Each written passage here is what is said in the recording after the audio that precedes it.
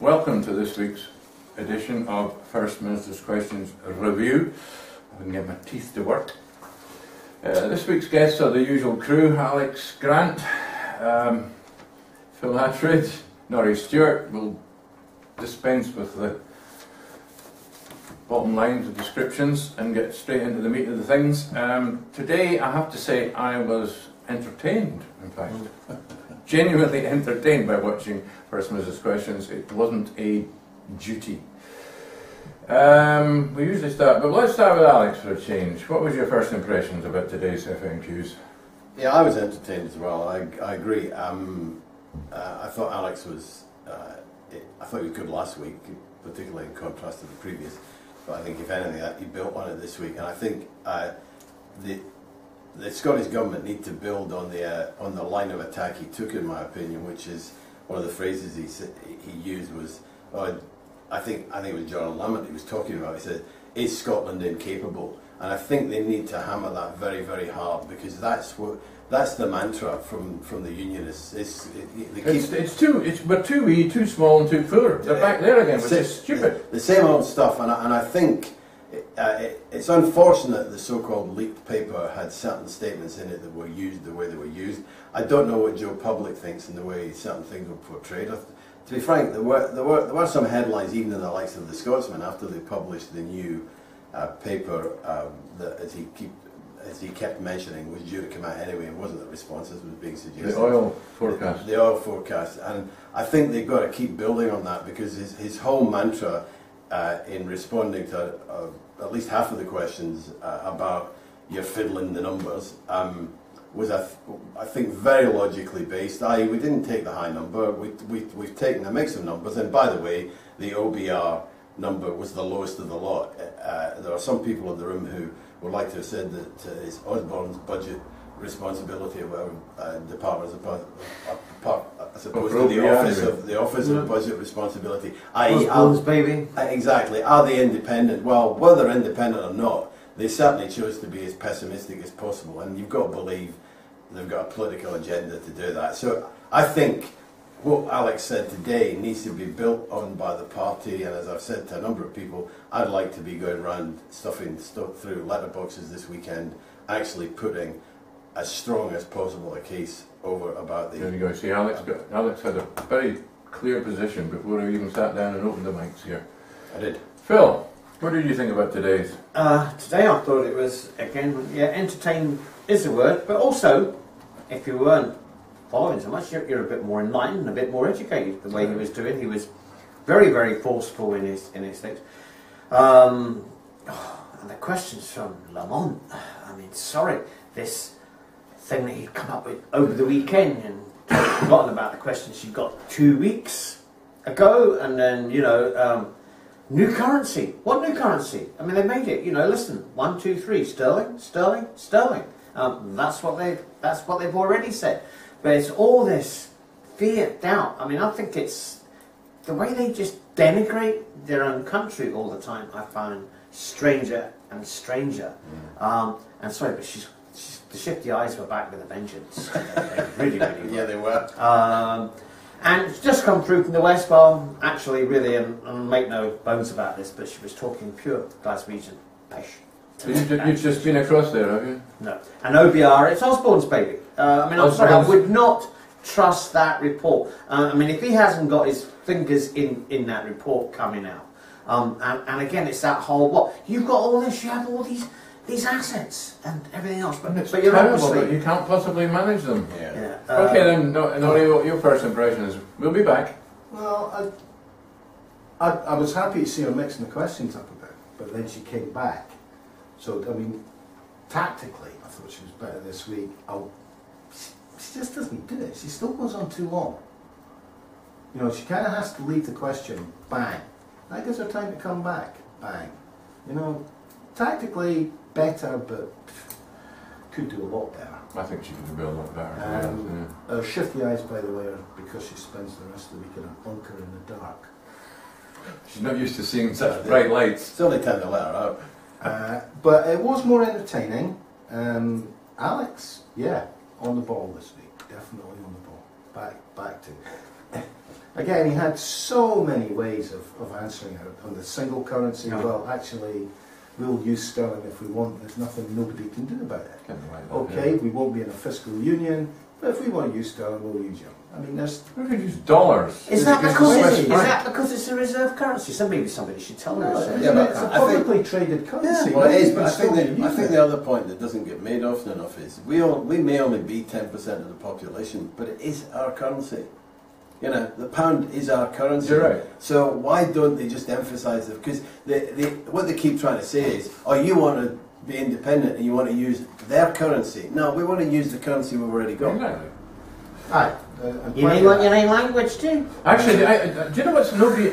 Yeah, I don't go there. But you know, one of the things that I remember, because as a banker, a qualified banker, I'm more qualified than that man Goodman that got bloody knighthood. Probably more qualified than Mr. Osborne too. I'm more I've got banking qualifications. What I did learn in banking, and it's actually relative. It's all to do with 1707. You come back to 1694. The establishment of the Bank of England by a guy called Patterson.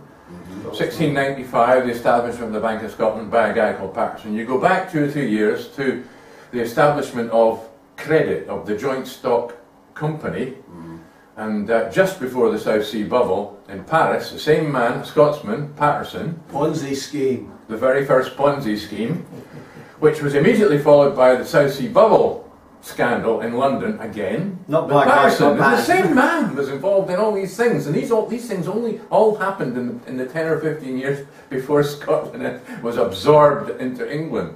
It's fascinating thought. Allegedly. Well, let's get more specific. We'll start with Ori. Joanne's performance. Tactically, I like her move to not just asking one question and hanging on and hanging on and hanging on. She nearly did it right. Her delivery, she's comfortable doing this. She's found her, as I said before, her comfort zone, which is a problem because once you've got your comfort zone, if you're not coming out of it, you're not wrong footing anybody. Yeah, that's possibly true. So it's not going to get harder. Well, can I have your opinion about everybody's opening about this whole congratulating the Pope? Do you think this was politically good or bad? It's nothing to do with politics, really, is it? You just don't want to upset those in the electorate who are Catholics. Every fifth person on the planet, by the way. It's very politically important necessary, I think, is the Catholics. observation. The other thing, What? I just had to look at the coverage yesterday. Of what? Jeez, wall-to-wall coverage about the Pope. Oh, I managed to avoid that by going offline. Oh, me well, I mean, online, on the telly, on the radio, you couldn't get away with it. But so it had to be covered politically. So. Yeah, Okay. you couldn't ignore it. I think Alex mentioned that nobody mentioned the squirrel this week, but No, they did no mention the squirrel. Pope. No, exactly. Joanne mentioned the squirrel last week, if you remember. I It's, like it, it's, yeah. Oh, is that what she was looking for? Is that how much rice came? She was looking for the squirrel. it is actually quite interesting, though, from the point of view, this Pope isn't a politician. This Pope hasn't worked in the Vatican. Well, don't give him a... He's a Jesuit. He's This a guy- Jesuit. He's a politician. Yeah. Don't forget, he's also already been accused of harbouring basically war criminals from the Argentine dictatorship. Going back to the That's time part of of the course, isn't it? the time of the Falklands War. Let's not talk too much about it. Yeah, let's go back to let's stick Back to to what let's we're stick to about. politics, local politics. All that was hygiene. Joanne Lamont. Well, that's the Labour Party, I guess, right? Well, all the Glasgow Labour Party. Right. Oh, we know Right. that. Let's go. Joanne, yeah. I wasn't particularly impressed, whatever. She was totally outshone by Alex. Totally outshone. And again, the Labour Party, because they're getting closer and closer and closer to the Conservatives, now have the same problem that Ruth Davidson has every week. Alex can point down south. Right. You know, Labour have come out in favour of renewing Trident. It's this week they were exposed for having no policy on the bedroom tax. I wonder why. I saw Lady Goodman espouse. I've seen the video. She's saying they will continue with the bedroom tax if they get back into power. But they have no. The Scottish Labour Party have no policy. Yeah, but the Scottish Labour They're Party doing activists are campaigning against the bedroom tax, but the London, the people in power in So, London are. So Alex has got that bag of ammunition. Yeah, but he didn't use enough of it. No, but he should have used more of it. he doesn't He need it didn't at the need moment. to. Well, yeah, but if look, it's a 30-minute soundbite. He should have got stuck when she made that comment about your wee backbenchers are feared to contradict you. He could easily have. He did mention the Iraq War. He could have said more about Well, that's another tax. good. That was another good point. It today. was, and he Joanne should- Lamont voted for the Iraq. Well, the point I'm making though is that you've got Liberal Democrats haven't got a leg to stand on. No. The Conservatives haven't got a leg to stand on. The Labour Party They're have not even opened making- the door to go into the room where you can only get in if you've got one leg. They are not being smart. They are basically bugging up. So all you're going to see from them is, can he trust, can he trust, can he trust? Right. That's So what it you've covered Joanne. We can all finish up. I think we should all leave Alex till the last because, without a doubt, I think he starred today. What about Ruth? What did you think she did? I mean, how did she work today? Basically, Ruth lied. She lied. Ruth tried to say that the OBR oil figure was not taken into account in the document that was produced. Bullshit. It was taken into account. Shock horror. It is a mean of the 5 top Reports. And I sat down and did the figures because I thought, Jesus, I hope they've included the OBR because that's going to be a way to get battered. And yes, they included it. So effectively, she got up and lied. Can you remember what Willie asked about? Yeah. Well, it was off. Fresh regulation. Yeah. Well, that should have been a good one, but what did he ask? Well, he asked if he could get clarity on a report that's due out soon. And what Alex came back with was like, we'll have a meeting this afternoon, Yeah, you'll be yeah. there, and I'll tell you about it there Yeah. and then. So But I think you'll be quite pleased with the progress. I was very measured. It's quite grown up. And it was it was the best performance. Willie's. It was an attack. Let's face it. It was a sensible question, and he criticised the Prime Minister as well. And Alex didn't grab him by the throat particularly on that. He was perfectly measured in his response. And Willie was actually better than he's been for quite a while. Willie does. He's gone back to being a wee bit statesmanlike.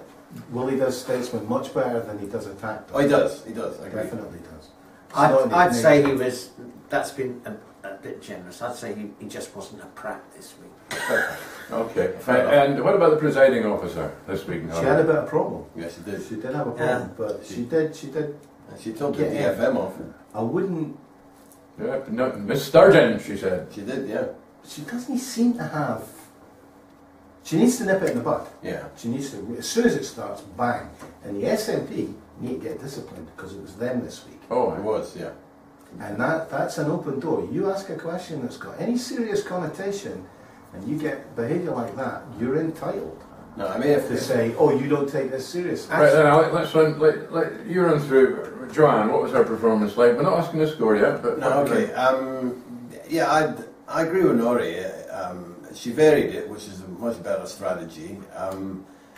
You know, as they will do, she took one small example of, for example, one economist who started talking about a new currency, which obviously opens the door to the usual subject of uncertainty. We can't do it, blah blah blah blah. So it's a reasonable attack strategy. So I think for given as our oft commented comment about the fact that she's incapable of shooting from the hip, it was a reasonable performance, and she tried to have a dig at him on a whole load of so stuff. we have still all agreed on Nori's analysis that she's in a kind of comfort zone. I think so. That's as good as you're going to get from her, because she does suffer from the fact, as Nori says, that she ends up saying what the other two parties are saying, and basically, I don't know how many Labour voters watch this, to be frank. That's Not very many. Not very many. If they did, they would be going, well, how come she's saying exactly what they're saying? Well, anyway, she was okay. Ruth Davidson, I think, tried, as we've discussed again off time, she's a better presenter anyway, because that's a stock in trade. And she did try to use specific statistics to back her case up, but as Nori says, it was easy for the First Minister to turn around and say, well, you're wrong. We've actually used all of the numbers. And oh, by the way, the worst possible number was that he didn't say what Phil and I would like him to have said and stuck the boot straight into Osborne's buddies, but he didn't have to. Yeah. He made the point. So that was great. And then Willie, obviously, I don't know, if Willie's talked to a few of his advisors, they must have said, look, stop making a prat of yourself. So I don't disagree with you, Phil. He certainly moved away from making a prat of himself, and he asked a serious question. He criticised the Prime Minister, which gave Alex a wee bit of an opening to stick a wee prod in, but he didn't go over the top. No, Alex stayed with the question. Well, he did, but I think he made some comment about, at some point, about the disagreement between... He didn't actually mention Nick Clegg's, Nick Clegg, what's the old boy with the bald head? I always forget his name. The Cable. Cable. The old boy, yeah. The old boy, yeah. He didn't actually mention the fact that he made a few comments in the press, but he alluded to them. So he but he was relatively gentle about it, and as you say, he said, we've got a meeting this afternoon, I'll be happy, I think you'll be quite pleased with blah. So it's all very measured. Right, so what about the presiding officer this week? What did you think about her performance? Well, I think it's the same as before. I think she needs to have a look at your man in Westminster and start getting balls, to be honest. To be honest, I must admit, the wee short man in Westminster, he's good. I think he's good. No, I think he's ace. Right, Phil, you've been very good. Big John. Wait a minute, I'm taking the leash off. Right then. But Joanne. Start with Joanne. Oh, Joanne. Oh. I just wish she'd stop saying that people out of Scotland, you got 25% of the vote. It doesn't represent the people of Scotland. The First Minister does. They represent 50%. But, well, yeah, the people. And so does Ruth. That people of Scotland. The people of Scotland. Like they're giving themselves. Sorry, you're speaking for a small, a 25% party there that did vote for the Iraq War and all that, just on a matter of soup. She did. Yeah, because they don't have a policy. That's half the problem. They do look to the puppet master. Down in London, whoever it is, they do not have their own policy there as well. Yeah, they're varied questions, but to my mind, there were varied questions, but it was kind of all over the place in that bit. Sticking onto Osborne's little pet reports, and sticking on that, not sticking on the mean average of all the other ones around it, because if you've seen that with Alec, he completely dismissed the OECD one as well, because that was over the top the other way, with 150%. He stuck around the mean average, which is anybody with a better sense would do. He took an average. Yeah, he took a mean average, she wasn't bad, but really, she does need a course. She needs to look with those eyes. I mean, I can sit and look at it, but it just doesn't look good. None of the others do it.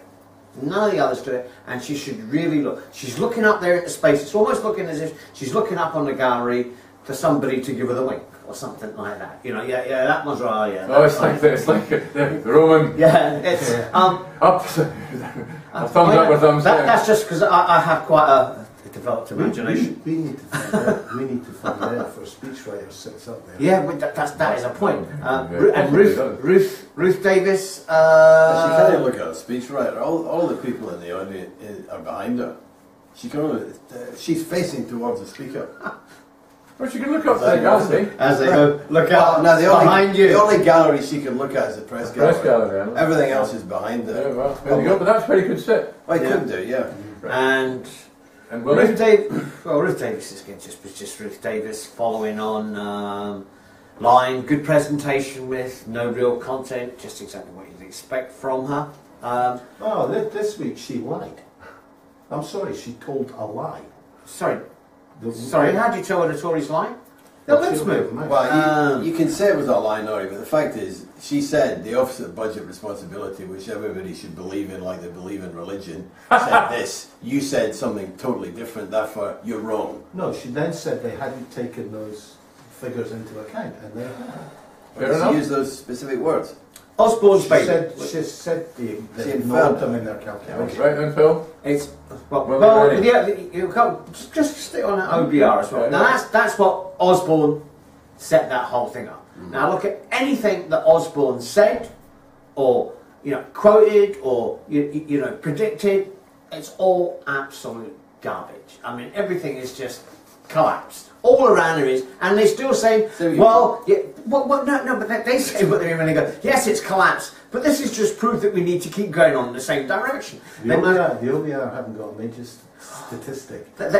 Within 0.5%, and we're talking the statistics that run basically from 0 to 3. Alex made that point. You're talking about growth projections. Well, the growth, none of their projections have been anywhere near accurate.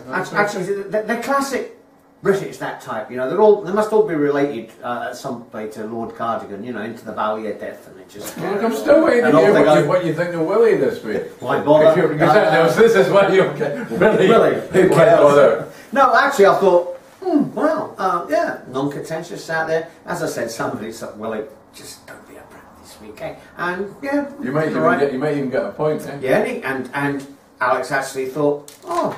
He's not been a brat this week, I'll answer it properly. You could actually say, though, taking that point, if the job of the opposition is always at FMQs to challenge the government, he didn't do that, did he? No, he didn't challenge. He asked a question. No, it was a serious question. But this is the problem. Everybody thinks challenge means shout and abuse. No. Challenge doesn't. Challenge means to ask a question that puts them on the back foot. I know, but that was... where they have to think about the answer. Agreed. And you got an answer about your getting a watch. If you ask a but that question wasn't going to do that. More effective. The question wasn't going to do that, Norrie. Yeah, but the answer from the First Minister was, and I think you'll be surprised, sounds like he was, well, you know... well, let me put it to you this way.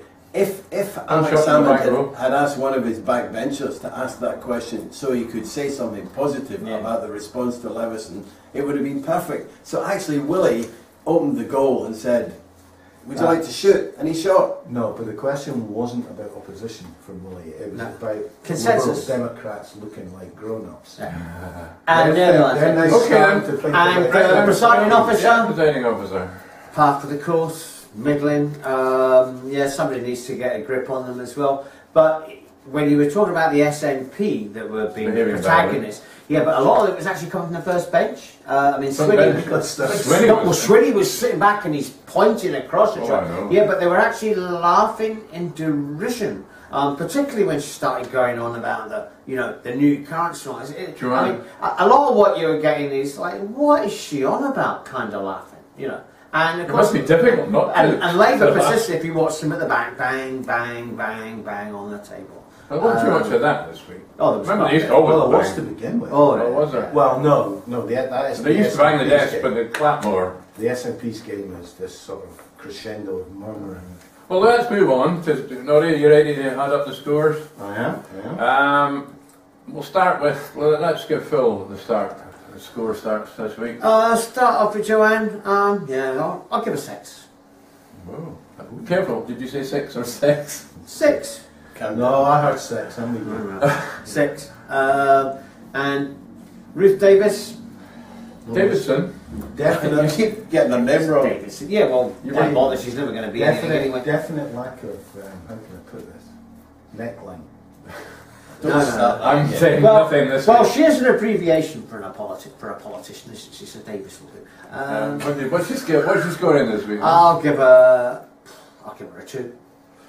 Wow. I'll give Willie a 2 as well. And what about Alex this week? Oh, Alex, yeah, well, I think he was on, I couldn't fault him at all today, and I gave him 9 last week, and he was definitely better than last week, so, yeah, I'll go for a 9.5. I don't like giving anybody the 10, really. Alex? I'll start with the presiding officer. I wrote 4, but I think 3 to be honest, because she needs to get a grip, and as I say, she should get herself down at Westminster and watch the wee man in action, because I think she should start biting bums, and they should actually say to the backbenchers in their own party, shut it, because it'll only ever be used against you. So don't do it, even though you're tempted to do it. Don't do it. Willie Rennie, I'm equivocal because it was a sensible, measured question, more statesman-like than the usual rubbish. But as I said a moment ago, did it challenge Alex? No, it didn't. But anyway, I'll give him 6. Whoa! Wow!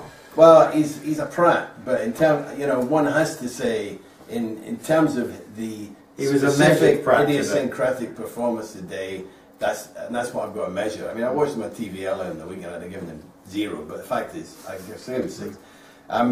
John Lamont and Ruth Davidson, to be quite frank, they took a slightly different approach to the same mantra. I don't think they scored any particular hits.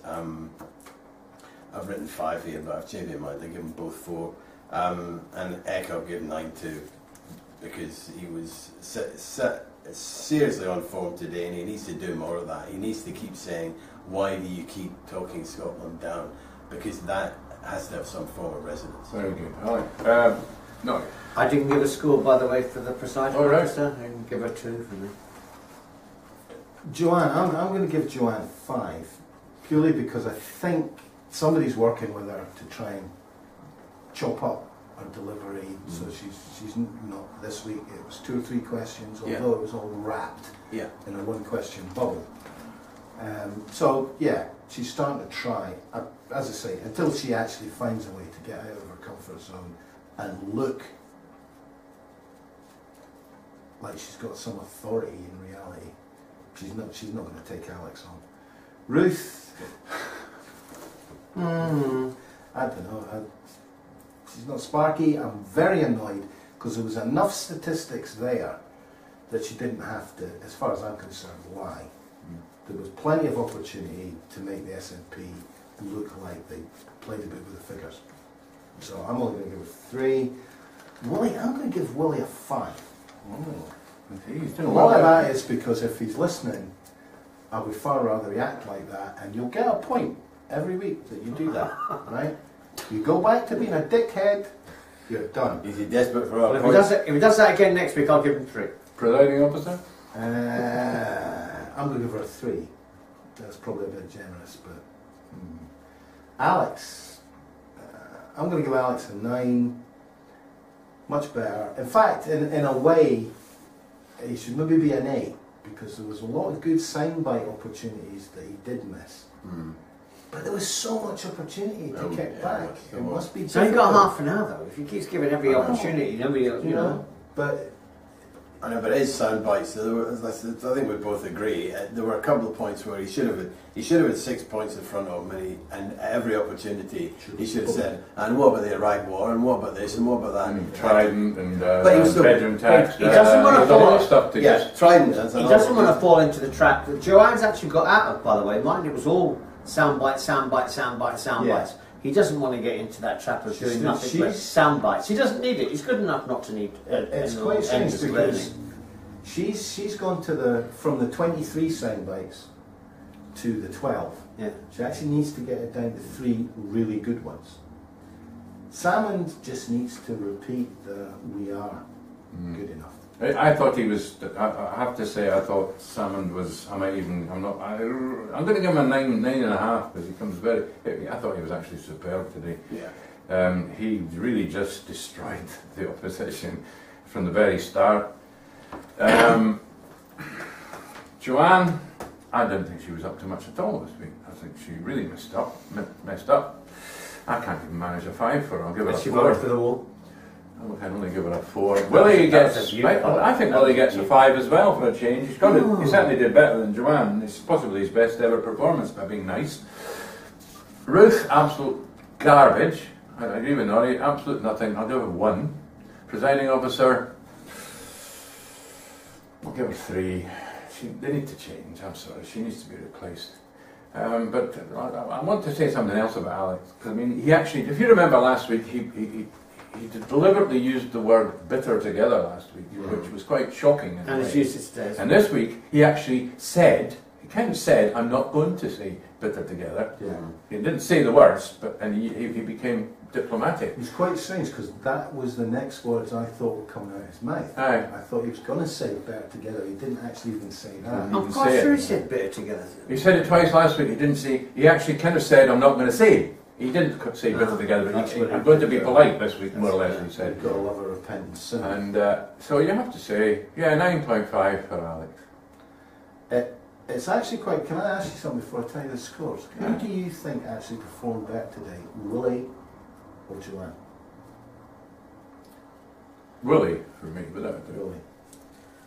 It depends on what you're measuring, Norrie. Yeah. Willie, in terms of did he come across as a reasonable, sensible person? But if you're attacking the government, I'm not so sure. So I find it hard to answer that question. So Joanne was better as being an opposition, but he didn't really say anything at all. I mean, he was almost a little bit suki. Sort of, he was. Wasn't It's a he? good topic, though. Let's be honest. Yeah, I mean, as someone that's an opposition, yeah, then Joanne, I think, did a bit. The reason I'm asking is because in my head he was better than Joanne today, but the score for Joanne this week's 19. The score for Willie's 18. I thought Willie would actually beat her. Well, that's because he marked him so low, though. Yeah. Well, but it was just I just Well, wanted to it? know. Tactical voting. So it's actually It's the numbers are working because it's close enough to be called a Yeah, but you see, Don't you accuse me of being a party hack now? Yeah, but you see, Norrie, this is where you have to, and he wouldn't know the difference because he just said something earlier. But this is where you have to distinguish between the mean, the median, and the mode. Yeah, you're a statistical nut then, eh? Alex way ahead, 37, which is more than twice as much as Willie, just under twice as much as Joanne. Ruth gets it 10. That quite surprised me. That's quite high for Ruth. The presiding officer 11, which makes her second last. Yeah. She's not improving.